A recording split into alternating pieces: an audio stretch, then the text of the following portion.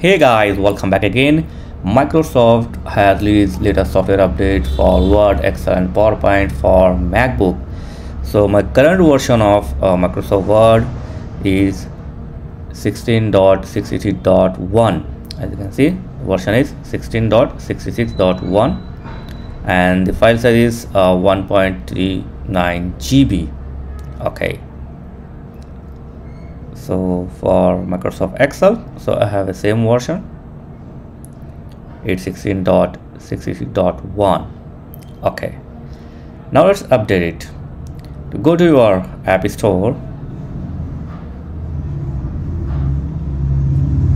click on updates, and here we have update for Microsoft Excel, Word and PowerPoint.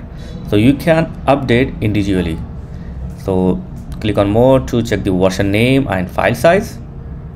So if you want, you can update all, or if you want, you can update only one product like Word, Excel or PowerPoint. Okay, so I will update the Microsoft Word. So click on update and your update will start.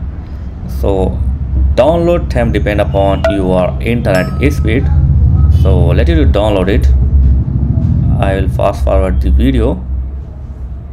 Okay, yeah, that's it. I have successfully updated the Word and my current version is 16.68 now. Okay, and the file size is 1.41 GB. Yep. So the latest software update for Word, Excel and PowerPoint for MacBook. And as I said, if you want, you can also update the PowerPoint and Excel. It's up to you. Yep. So this is a simple and basic way to how to update MS Office in MacBook. Thanks for watching guys. Catch you next video. Please like, share and subscribe. Thank you very much.